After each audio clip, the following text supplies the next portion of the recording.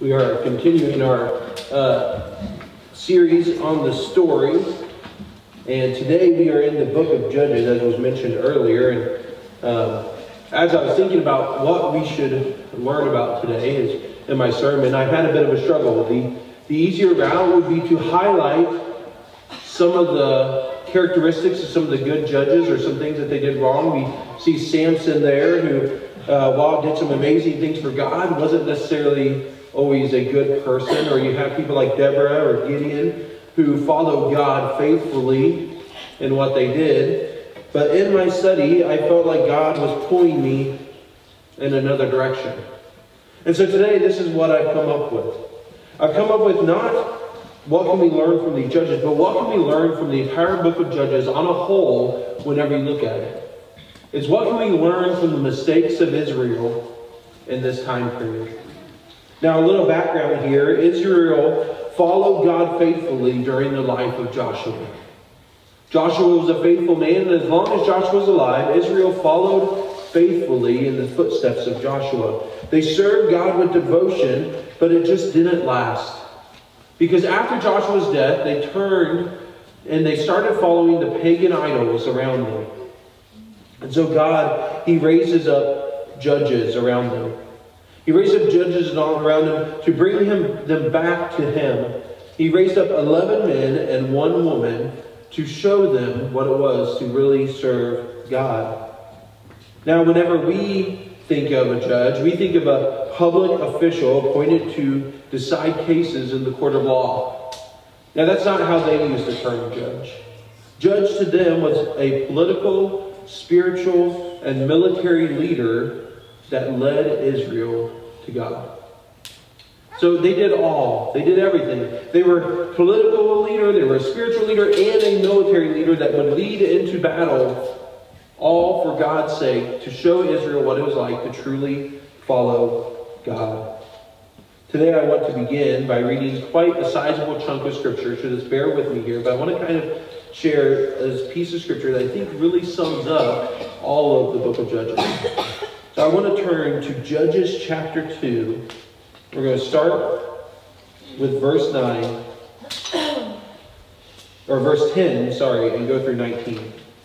Judges chapter 2, starting with verse 10, going through 19. And it says here that after that, this is after the death of Joshua, after that, a whole generation had been gathered to their ancestors. Another generation grew up who knew neither the Lord nor what He had done for Israel. Then the Israelites did evil in the eyes of the Lord and served the Baals. They forsook the Lord and the God of their ancestors who had brought them out of Egypt. They followed and worshipped various gods of the peoples around them. They aroused the Lord's anger because they forsook Him and served Baal and the Ashtoreths. In His anger against Israel, the Lord gave them into the hands of the raiders who plundered them.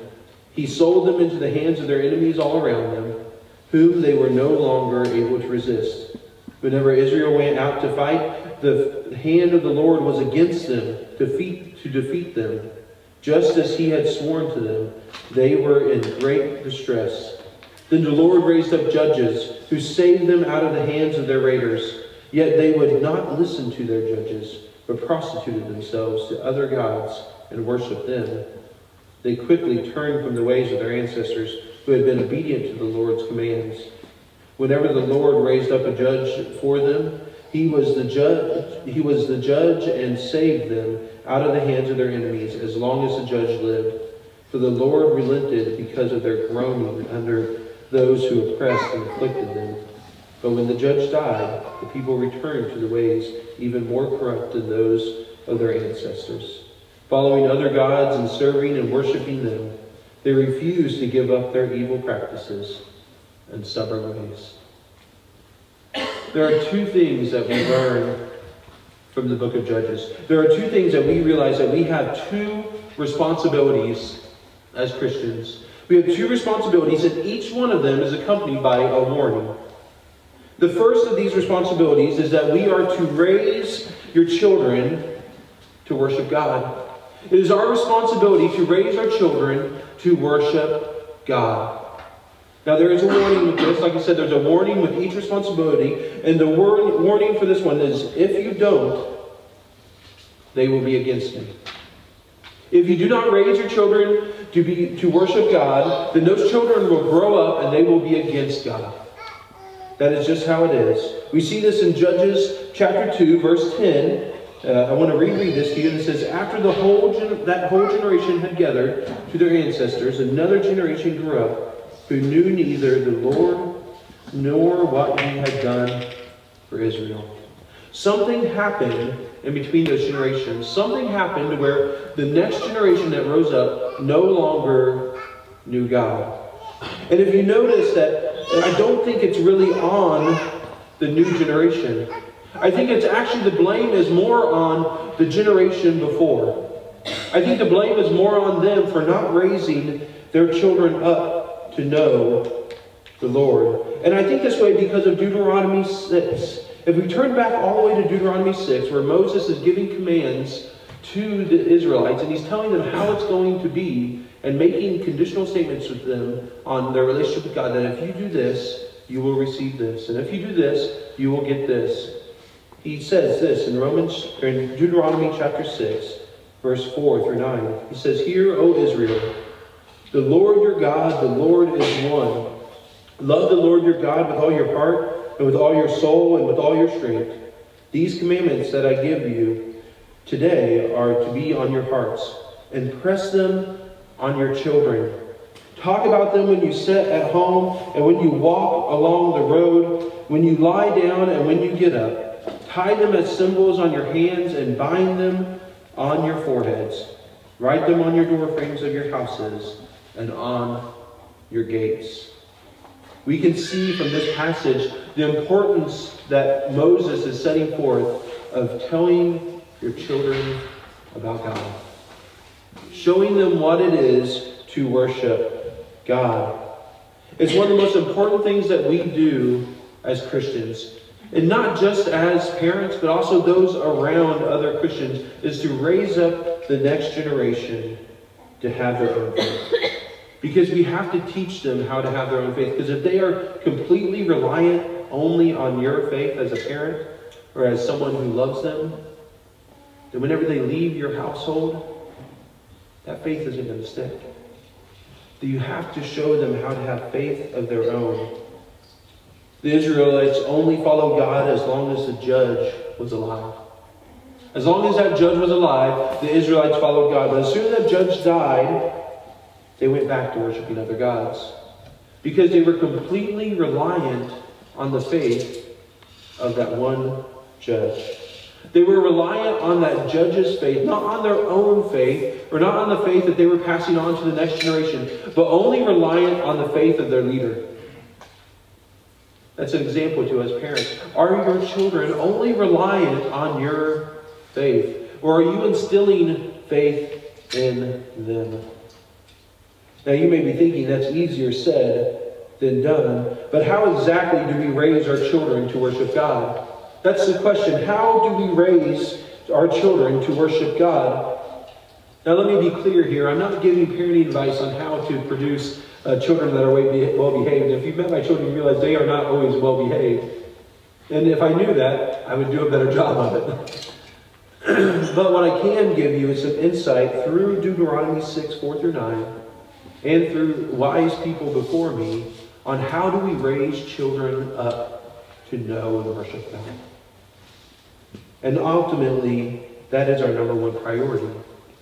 And I believe that is the key to the very first step of how do we raise children up to be worship God, and that's to be intentional. We have to be intentional with our children. We have to be intentional with the next generation, because whether you like it or not, as parents especially, we are the number one influence in our child. So what we tell our children, what we teach our children through our actions and our words, is what they will come to know. And as such, we should show them that our number one priority is to give them faith. Our number one priority is that they are faithful people.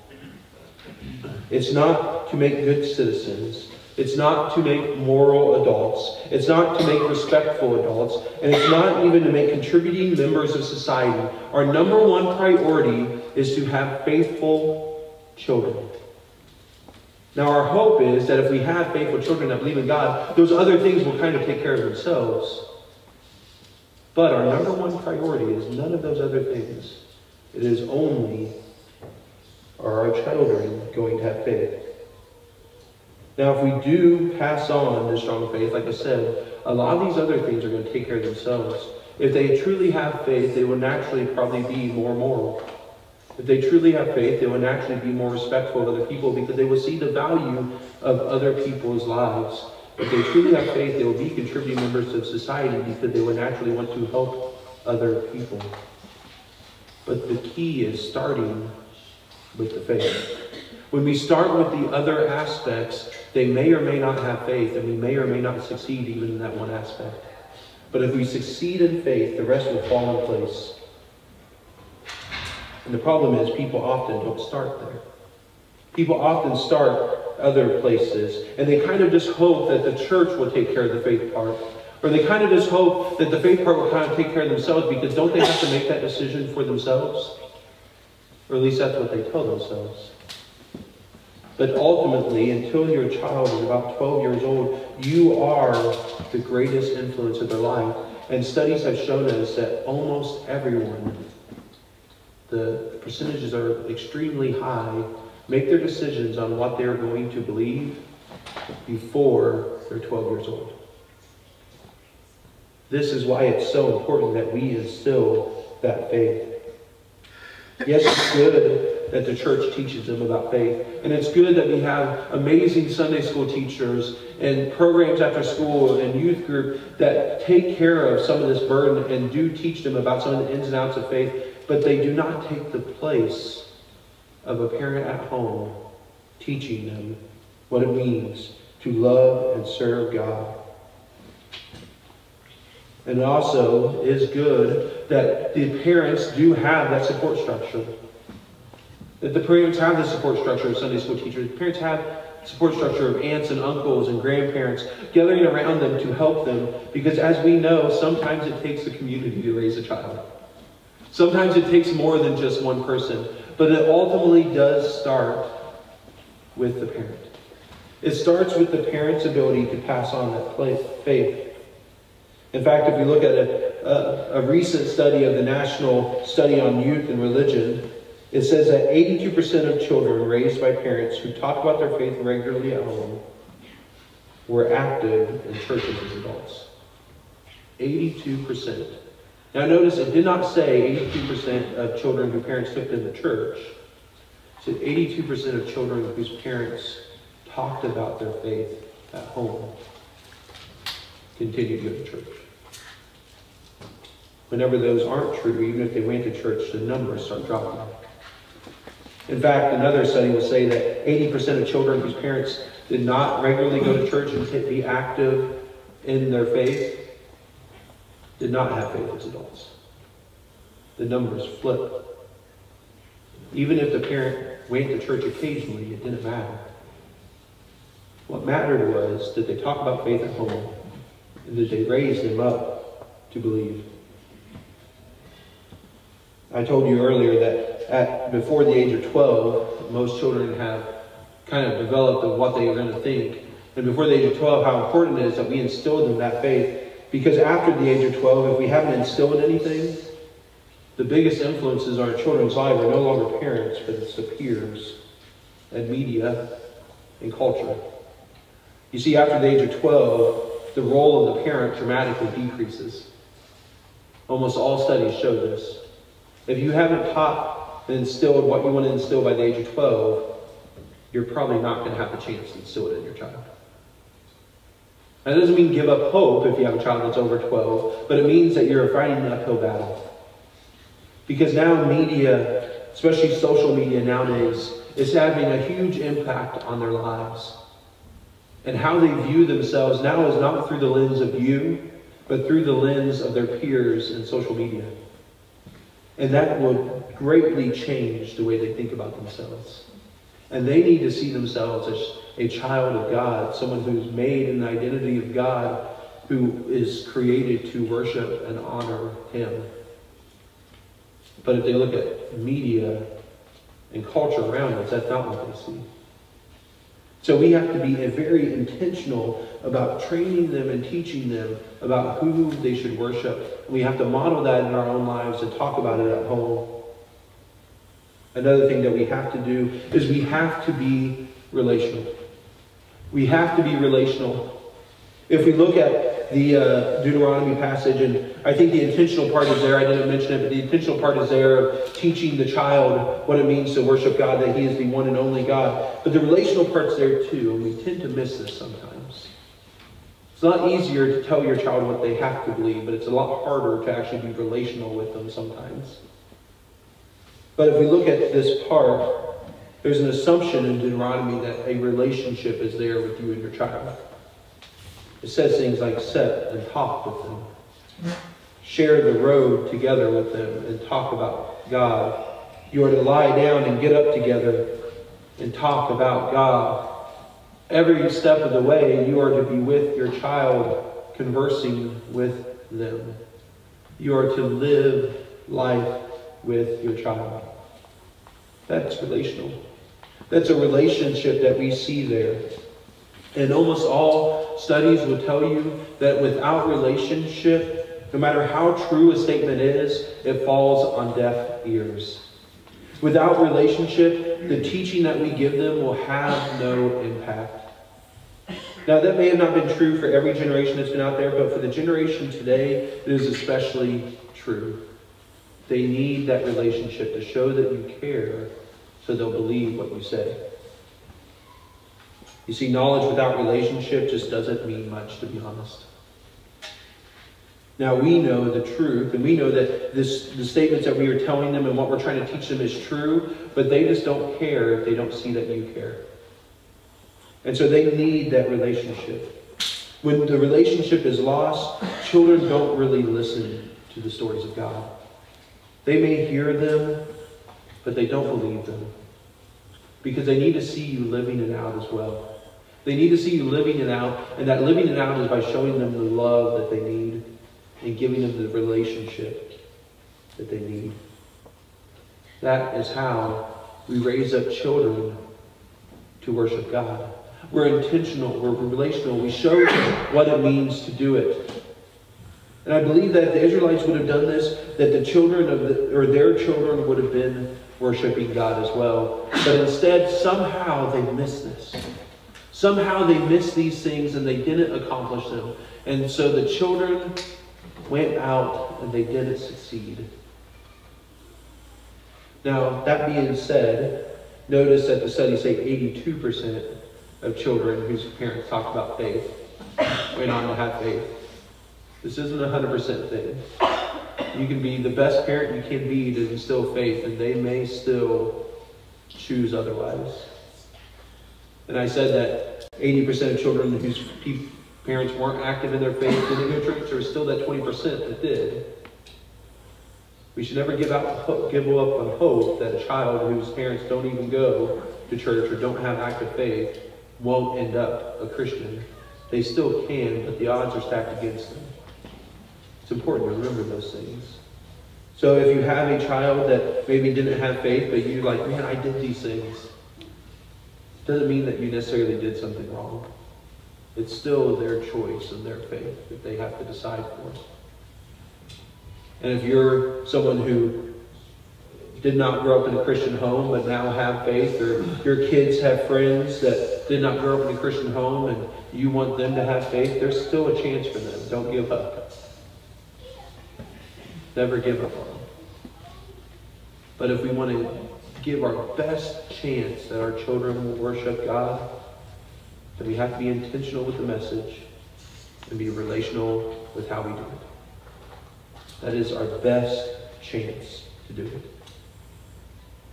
I told you there was two different things, two responsibilities that we had, and each one had a warning. The second responsibility is that don't worship the idols of the culture around you.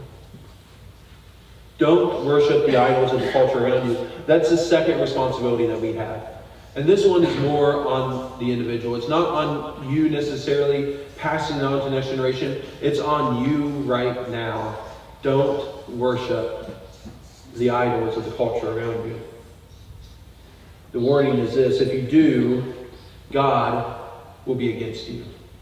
So the first one, if you don't raise up your children to worship God, the children will be against God. But if you worship the idols of the culture around you, then God will actively be against you. And it's very clear in Judges, when we turn back to Judges chapter 2, and I already read this verse, but in verse 13, this is what it says. Or actually 12 and 13. They forsook the Lord and the God of their ancestors who had brought them out of Egypt. They followed and worshipped various gods of the peoples around them. They aroused the Lord's anger because they forsook him and served Baal and Ashtoreth. They aroused God's anger because of who they worshiped, the idols of the culture around them. If we turn back to Deuteronomy 6, just a few verses after, when he's talking about instilling faith into the children, in verses 13 through 15, Moses has something else to say. He says, "Fear the Lord your God, serve him alone, and take your oaths in his name. Do not follow other gods, the gods of the peoples around you. For the Lord your God who is among you is a jealous God, and his anger will burn against you, and he will destroy you from the face of the land." It's amazing that all those years before, when Moses was telling them what would happen if they did this, are coming to fruition in Judges.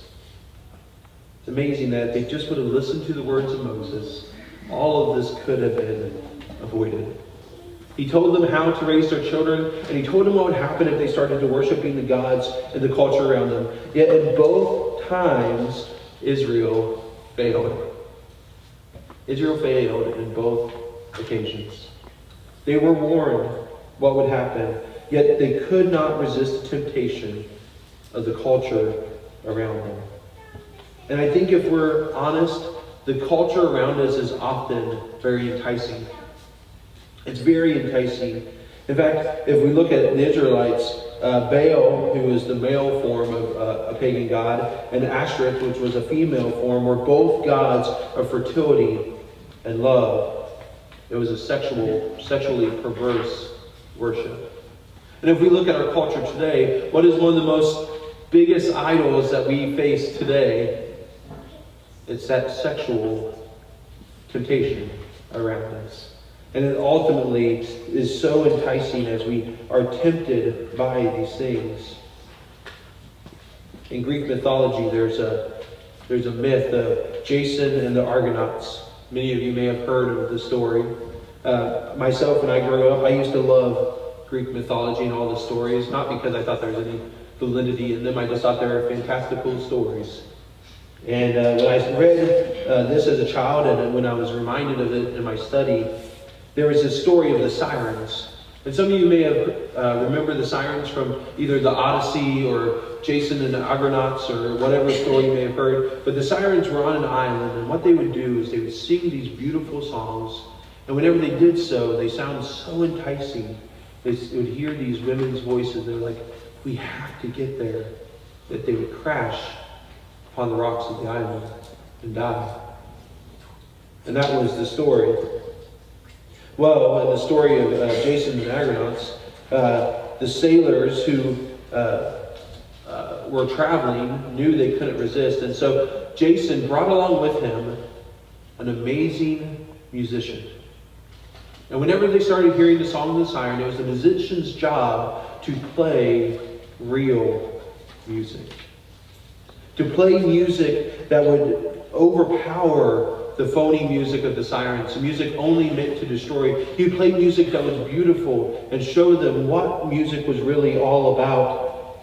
And when they did this, all that phony music lost its power. The music of the sirens could no longer sway the sailors to go crashing amongst the rocks because they heard the true music. Music that was supposed to be there. I think there's a lesson for us in this. I think we sometimes focus in on the phony things that we think will give us pleasure and think will give us the life we want. But what we really need to hear sometimes is the real stuff.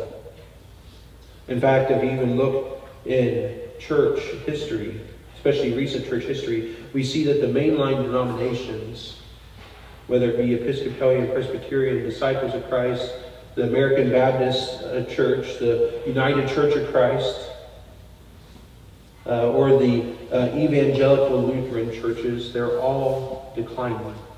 They're all losing people in great numbers. Why is that? And then we see the non-mainline denominations and the non-denominational churches, whether it's Catholic or the Southern Baptist, Assemblies of God, Church of Christ, Christian Church, Church of God, Evangelical Free, or the Lutheran Missouri Synod. They're all growing. Why is that? Why are one declining and one's growing? Well, there's a really simple answer.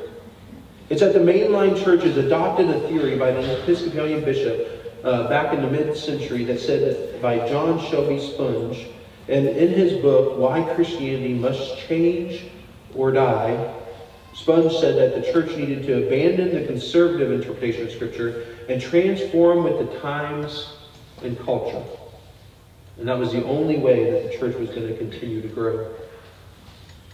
And as these churches began to see this, and the mainline denominations I mentioned, adopted this theory and began to bring in elements of culture and become more and more like the culture around them, and began to shed the inerrant view of Scripture and different things, all of a sudden what they thought would help grow the church decreased the church. What they thought would help grow the church actually hurt the church. Because what they were bringing in was phony music. What they were bringing in was the sound of the sirens.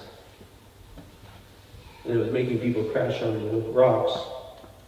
I have said before to people that if you want your church to grow, it can't be like the culture around you, because then why in the world would you get up on Sunday morning? I don't know about you. If I was going somewhere that was exactly like everything around me, I'm not getting up early on the weekend. But when there's something different about it, when there's something that it will impart on me that is different, that's worth getting up for. That's worth being a part of. And that's what the non-mainline denominations and the non-denominational churches have held on to, is that the church is God's truth. And it's worth hearing. We are to be separate from the culture around us. We aren't to be worshiping the idols of the culture around us. There are many idols out there, and many of them that the mainline denominations have adapted into their church service and have tolerated and said, we no longer think this is wrong. And in doing so, they shot themselves in the foot. And they didn't even realize it. And the only way that we will continue to grow and where God will continue to be with us is if we hold true that God and God alone is the only God worth worshiping. People need to hear the real music. They need to hear the truth of Scripture. And if we want future generations to continue to serve and worship God and not the false idols, then we have to raise them to know and believe who God really is and show them the truth of Scripture. That is the only way we can accomplish this. So my call to you this morning is remember our responsibilities. Remember our responsibility to the future generations, and remember our responsibility to not fall into the temptation of the culture around us, but to be separate. And don't make the same mistakes as Israel did in the book of Judges. Let's pray.